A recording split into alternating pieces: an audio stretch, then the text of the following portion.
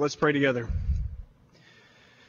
Our most gracious, loving, and above all, Holy Father, we humbly bow ourselves before you as this legislative day begins, and each of us seek to serve not only his or her constituency, but also the greater good and the cause of this great state.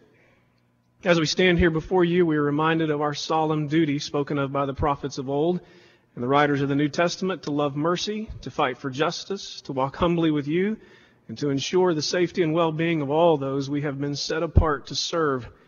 In light of this high calling of public service, may each in this hall take to heart and then to action all that is necessary to serve every Texan, to make sure they are provided ample opportunity to pursue and live out all that he or she has been called, designed, and gifted by you as Creator God to be in this life.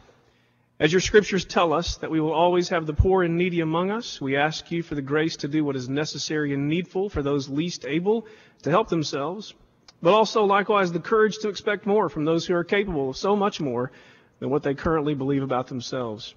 As the scriptures remind us, to whom much is given, much is required.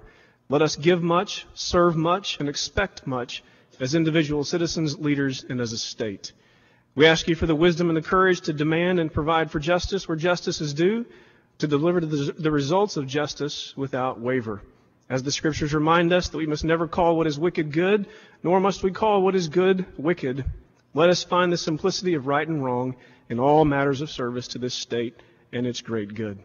Finally, we ask you for the wisdom and the grace as well as the courage to walk in humility towards you and in respect of the role each person in this house serves.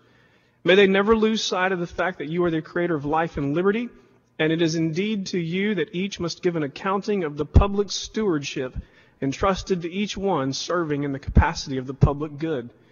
May we humbly remember in this service of leadership that many Texans have taken to heart the admonition of the Apostle Peter to pray for many members of this house and their subsequent wisdom and actions in this high calling of public service. May each in this serve in such a way as to be an example to all who might take notice and in legacy delivered through the actions of this hall today and in weeks to come. As we are instructed by the Apostle Paul in 2 Corinthians, we present all of these requests in the name of the resurrected Son of God, our Savior, the Lord Jesus Christ. Amen.